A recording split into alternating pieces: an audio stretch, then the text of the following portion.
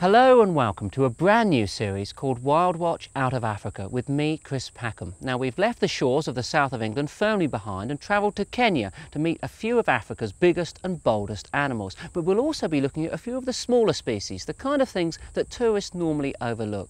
Well, our programme this week is absolutely packed. We don't want to waste any time. So without further ado, let's see what's coming up in the next few weeks. On Wild Encounters, I'll be crossing both land and water in search of Africa's most exciting animals. Whether it's bad-tempered black rhino or flamboyant flamingos, I'm guaranteed to be nose to nose with nature. In Animal Orphans, I'll be visiting rehabilitation and reintroduction centres which are dedicated to looking after the not-so-lucky African animals who need a little helping hand. On Safari Specials, I'll be in search of the Big Five, but taking a few rather unorthodox methods to find them. And finally, I'll be meeting the locals in It's a Wild Life as they work, rest and play alongside the wealth of wildlife that lives here in Kenya. But now, because in my less than humble and ever adamant opinion, the best things in life are birds, that's where we're going to start with our very first wild encounter.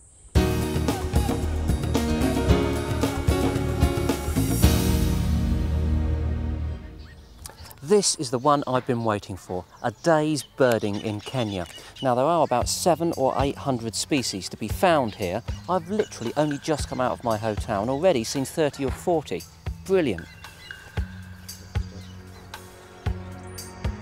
Like most of the wildlife here in Kenya, bold is definitely better, and that's certainly the case when it comes to birds. Just look at these superb starlings, living up to their name. But what I'm after this morning is an ornithological experience with an expert angler. Well, the general gist is that at 8 o'clock in the morning, we're in the middle of Lake Baringo. We're going to try and throw a fish out to lure an African fish eagle in. And the fish have balsa wood pushed into them so that they float on the surface and don't sink. All we've got to hope is that the eagle is hungry. Now these eagles occur all over Africa. I suppose they kind of do the job of our osprey. They feed on small fish, but they're also scavengers, and you'll see them along shorelines picking up anything that's left there. A striking bird too, with a chestnut back and a gleaming white head. Should be great if it comes down. Come on.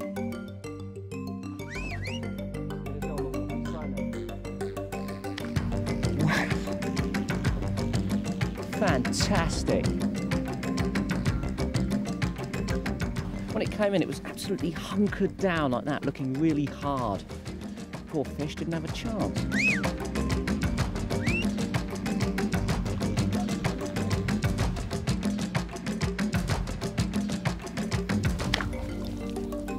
Look at that.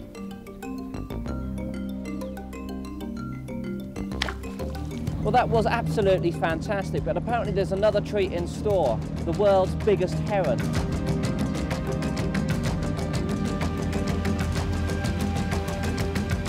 Superb. It's a beautiful looking bird, but also it's the largest heron in the world. Goliath heron, living up to its name. It's massive, massive, about double the size of our grey herons. Look at that. You can see the fish in its throat.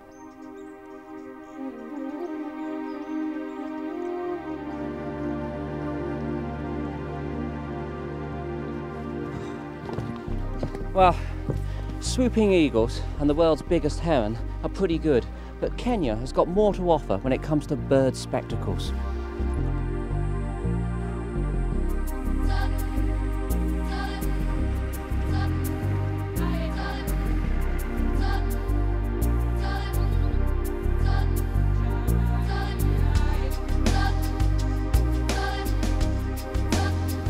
Now, on their own, flamingos are quite gangly, ungainly birds.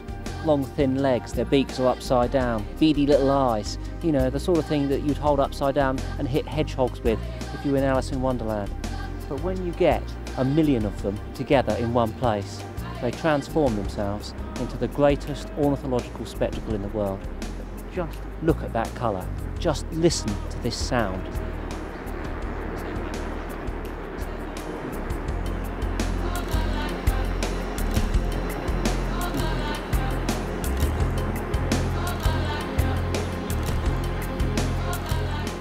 It is just simply staggering. For me at least, probably the greatest sight on earth. a wall of pink that stretches from one horizon to the other. These birds have all come here to feed, and they feed on microscopic algae, which they glean by using their tongue to pump water coming in through the sides of their bills through a complex series of combs. So effectively, they're straining the water. Because each food item is so infinitesimally small, they have to feed nearly all day just to get enough energy to keep going. Now, the one extraordinary thing about this place is that the water in that lake is so alkaline that it's caustic. If I were to swim in it, it would literally strip the skin from my bones. And yet these birds are able to walk in it all day, unless they get a little nick on their leg. And then sadly, within 3 or 4 days, they perish. Now, it must be said that I'm not often lost for words, but wow, this is for me ornithological nirvana. I mean, I simply do not know what I'm going to do next. Can I go down the park and look at seagulls? No.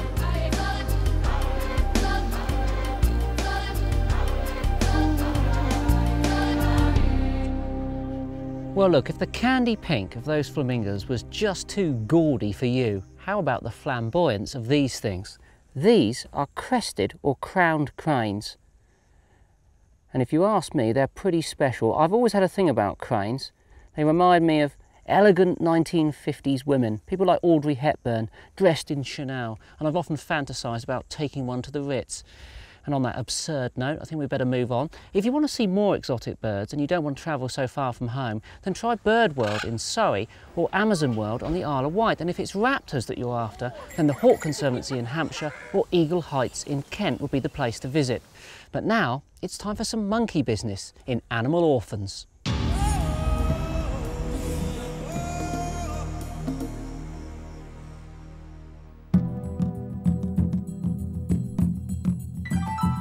Sunrise over Africa, and it's an early start. This morning I'm off to see an animal that's not actually native to Kenya, but has become extremely threatened in the wild. So this is one of the few places in the world where it's got a safe haven from poachers. I'm joining Annie Oliver-Kona, who runs the Sweetwater's Chimp Sanctuary, home for abandoned and orphaned animals who have been affected by wildlife crimes. Annie, chimpanzees are always in the top 10 of everyone's favourite animal. If they're not number one, they're always close to it. Why do you think they have such an enduring appeal to people? I think it's because they're so much like us and people see themselves in them. Despite the fact that they're one of our favourite animals, they are severely threatened. Loss of habitat is one thing, but what else is worrying in terms of their conservation? One of the big problems is that they're being hunted for the meat, and that's turned very commercial. They go out and they hunt a whole family of chimpanzees. The baby is not worth the meat price. It's so small. So they keep it alive and try to sell it alive on the black market, either, if they can, export it abroad or to local people to keep as a pet. So all these chimps, they've been picked up from market or vendors, or they have been confiscated in private homes from people that's kept them illegally. Tell me a bit about the sanctuary here at Sweetwater's, its origins and of course its objectives. The reason really why they built a sanctuary here in Kenya was that to get people to realise the problems that the chimps are facing in the wild. There are lots of chimpanzee sanctuaries in the countries where they come from, like Cameroon, Congo, Gabon, etc. But people don't exactly go there on holiday. And we needed to spread the word out to the Western world. And Kenya is a tourist country, and therefore it was decided to put a sanctuary here. One of the unique things is that they've got so much space here. We're lucky in that respect. We've got 2 enclosures on each side of the river. The river is the dividing point. And they don't cross the river, do they? No, they don't swim. They don't lie in the water. Mine do. When the tree falls over, that's a good bridge, so we have to cut them down. Annie, you put a tremendous amount of effort into looking after these animals. What's the reward? The reward is to see that the chimps develop into being chimpanzees rather than semi-human beings, and that they can live a chimpanzee life with the social behaviour that they should have in the groups. That, to us, is the reward.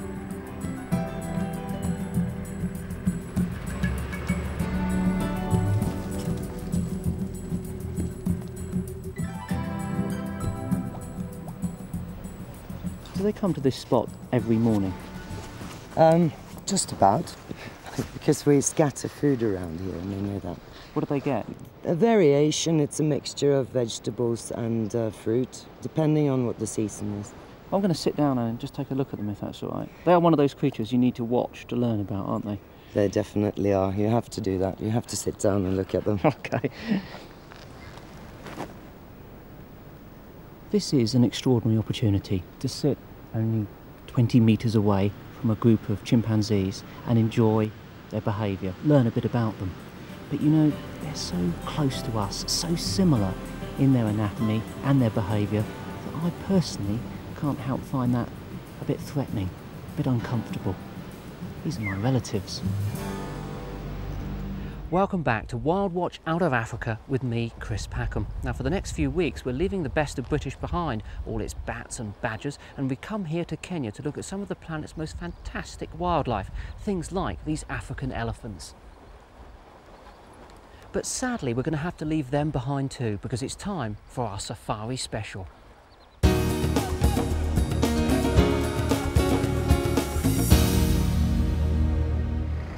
This week I'm going on a safari with a difference, a suburban safari here in Kenya's capital, Nairobi. Now when people here say that it's a jungle out there, they really mean it.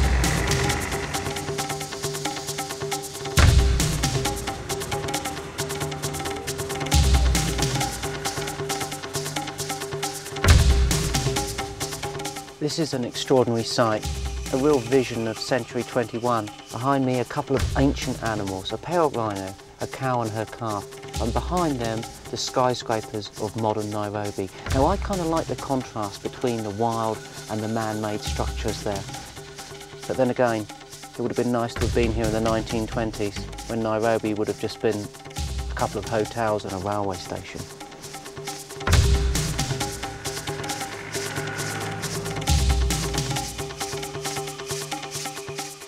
You know, it really is quite incongruous. I'm looking out here and I can see wildebeest and zebra wandering around in front of Nairobi's second airport with lots of light aircraft taking off. There's such a diversity of wildlife literally right here on the doorstep.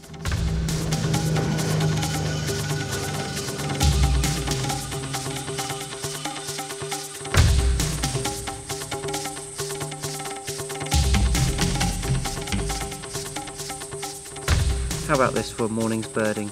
Not often you get to go out and see the world's largest bird. Here are a group of female or young ostrich.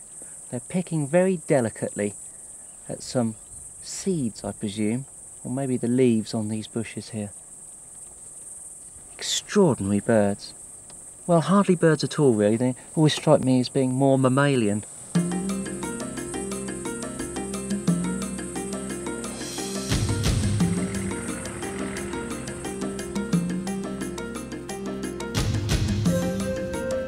This is actually quite a small herd of buffalo. Sometimes they number, many thousands.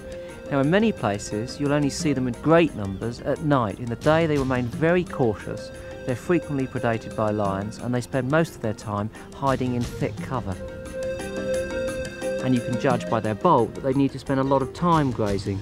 They get to be very, very heavy animals, the big males nudging a ton.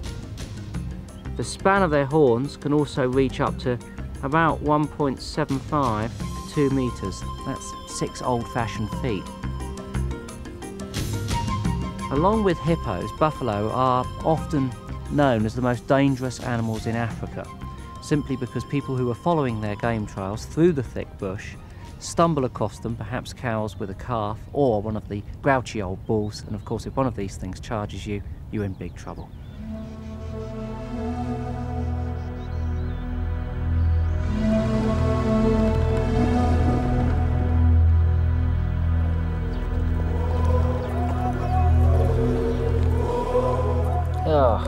Now you can see some pretty gruesome things in many of the world's capital cities, but you're not going to top that.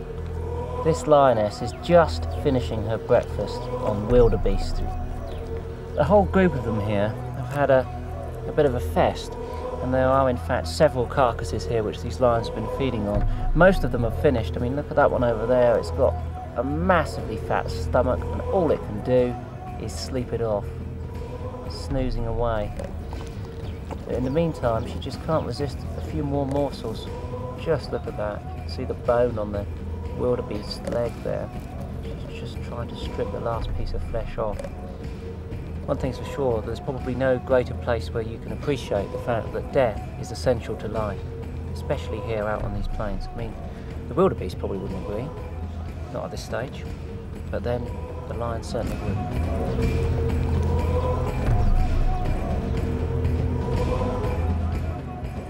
Now, Nairobi National Park is certainly not top of the pops when it comes to wilderness experiences. It's not the Masai Mara, it's not Nakuru or Amboseli, but nevertheless it's extremely accessible and you can pop out from your hotel and see a wealth of wildlife in a couple of hours. So really, you just can't beat it.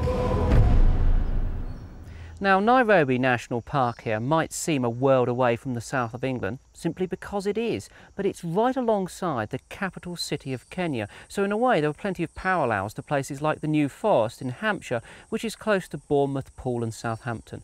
But of course, as soon as you get here, the contrast becomes extremely striking. In the south coast of England, our biggest predator is the fox, and here, it's the lion. And just look at this huge chap behind me who's completely gorged himself, and he's doing what lions always do once they're fed, sleep it off. Now, each week I'm going to be meeting a Kenyan individual who's devoted a lot of their time to protecting the animals here. Today, it's Rick Anderson, who's very keen on his giraffes.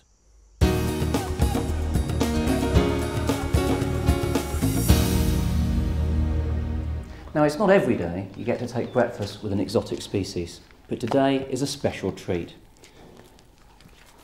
I'm here at Giraffe Manor, just outside Nairobi, Kenya's capital, and this is Lynn, a 3-year-old Rothschild giraffe. And every morning, when you're a guest at the house here, you have to share your breakfast with these animals. Thankfully, they don't like the toast, which is just as well, because I'm quite peckish myself. And they have their own special giraffe nuts. Now let's have a look at that tongue.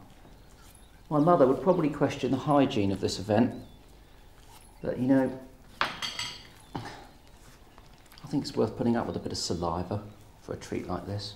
Okay.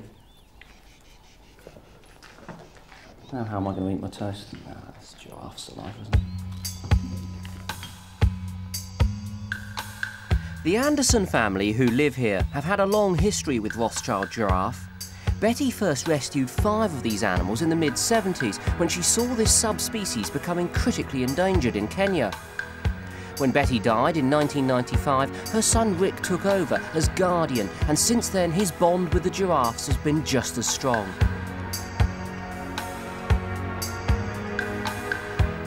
He opened his home to the general public 15 years ago with the main aim of promoting conservation to tourist and local school children. I dropped in to meet him. Rick, what's so special about Rothschild's giraffe?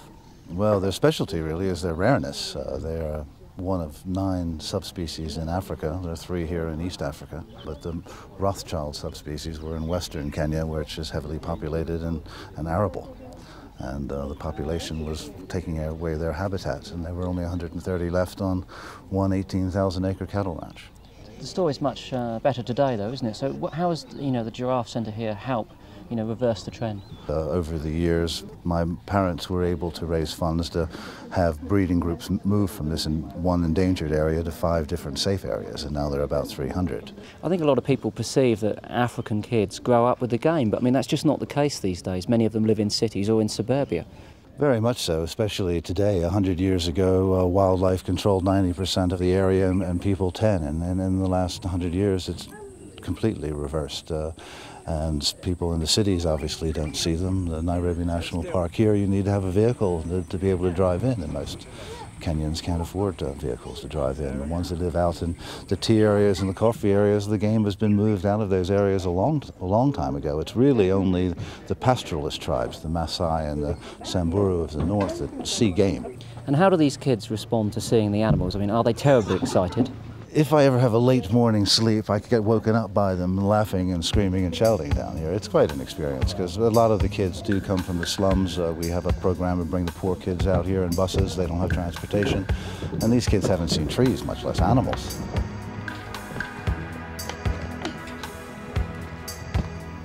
Rick, what is it about giraffes that that you think that grabs people? I mean, what is it personally that you find so exciting about these animals? mainly, I think it is their beauty and their uniqueness as well as their character. They're gentle giants. Where can you find an animal that weighs 1.5 tons that comes and eats out of your hand, and you don't have to be worried about being eaten? Can you imagine life without giraffes? I mean, they play a great role in it on a day-to-day basis.